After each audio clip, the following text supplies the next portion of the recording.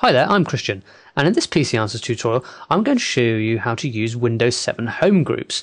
Now this is something in the new operating system to actually help you share files more easily over your home internet connection. So what we're going to do is go straight into the HomeGroup, and you'll find that in Control Panel, Network and Internet. This is how it's been redesigned in Windows 7. They've renamed some of the categories, so it's Network and Internet, and there you are, you'll find HomeGroup, and this is the icon you'll be looking for in the future. This sort of spinny balls around a green sphere. Click HomeGroup, and as you'll see, we haven't actually set one up here at the moment, but back in our main office we've set up a HomeGroup under my name, so we're going to attempt to join that HomeGroup. So this is what you'll be faced with when you're trying to join with another machine. And first of all, it will tell you that you need to set your network location to home. Now this is something that was in Windows Vista as well. You might be used to this, that when you have a new internet connection, whether it be Wi-Fi or Ethernet, you'll be told to actually just click a name basically, and most of the time it will be home, and for a home group that's the one you have to have. So just click that. And it will just apply your new network settings to that and simply label this connection, which is happens to be wired Ethernet, to home network. And there we are. This is the next screen you'll be faced with, and it's about sharing with other machines. So I'm just going to choose the categories. This is the type of documents, pictures, music, videos, the type of files that you want to share, and also includes printers. That's vital for the success of HomeGroup when you actually use that at home with multiple machines. It's really, really good. So click Next.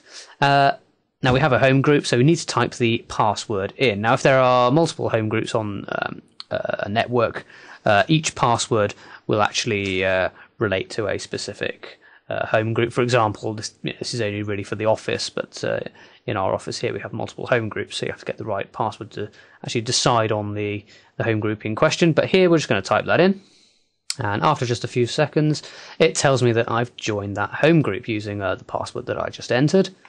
So click Finish, and you may now be logged into the actual home group. This is called the home group applet, and this is where you can manage the types of libraries, basically the file types, the documents, and printers that you actually want to share. But so far, as you can see, it doesn't really tell us anything about the computer that we're connected to via this home group. So just to verify that, if you choose media streaming options, it'll bring up another window here. This is the name of the library on this machine, PCA. The other one is Christian PC. So here we don't see that on the local network. If we click All Networks, we'll now find that these PCs with the home group in actually show up. I've actually got two there because they're on two different operating systems. And this one at the top, media programs on this PC, so that's for this PC. So you'll see allowed for all of these. So that means that the home group is up and running and shared with those machines. And the other ones that it's actually detected, now this will only happen in an office environment like we have here. It's actually showing that there are other machines, PC format there, our sister magazine, but it's automatically blocked because they're not joined in this home group. Video Studio PC, that is the one I've just set up here, that's the one you're watching, and that is now set to allowed. And there's one called Xbox 360. Well, that's an actual Xbox from Xbox Magazine, and that's also set to block. So you can see the only ones that are shown as allowed are the ones in this home group. So that's how we verify what PCs we have. And in a home environment, it'd be pretty straightforward. You have the one you've just connected to. You have your main PC, probably just connected with a laptop or another PC. So you're probably only likely to have two or three anyway.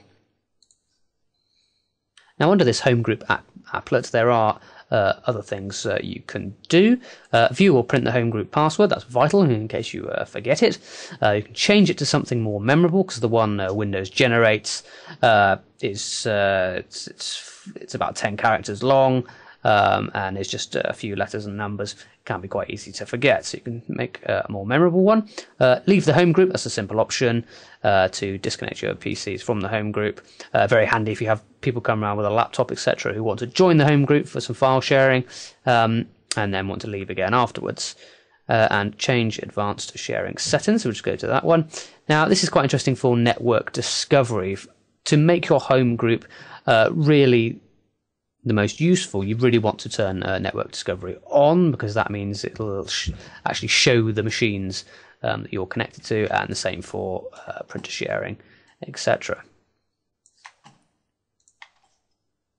So what we've done is actually ticked all the libraries in Windows 7. So remember, libraries is basically your file types, basically your old My Documents and My Pictures, and printers. So I'm already set up for sharing.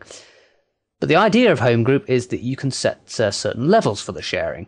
So you can have a read-write privileges, or just read-only, or actually block certain computers or users from a particular file. I'm actually going to show you that now.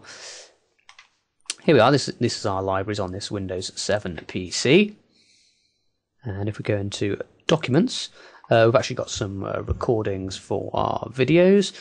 So what I'm going to do is just choose one of the folders here, PCA 208. That was one of our last issues. And we're actually going to right-click on that. And it's this option here, Share With. So at the moment, it's completely open and shared, as it is a file that we've chosen. You know, so it's in the Documents library, and we've told the other machines that we wish to share everything. But I can now choose Nobody. And if I select that, it'll come up with a little lock icon. If I just make these a bit bigger, there we are. You can see the lock icon more clearly there. And again, if I right-click, Share With, and here we are, I can choose HomeGroup, so it's read-only, so anyone else can actually just discover those documents. And for example, if there was Word and Excel documents in there, they could just open them and read them. Or I can give them the full privilege, which is read and write. Or specific people down here. Now that will open up to different user accounts on the various PCs in your home group. So that's the essence of sharing any type of file with Windows 7 Home Group feature. It's absolutely fantastic and ideal on your home network. And just remember, where to find Home Groups actually in Network and Internet, part of Control Panel. That's where it's located.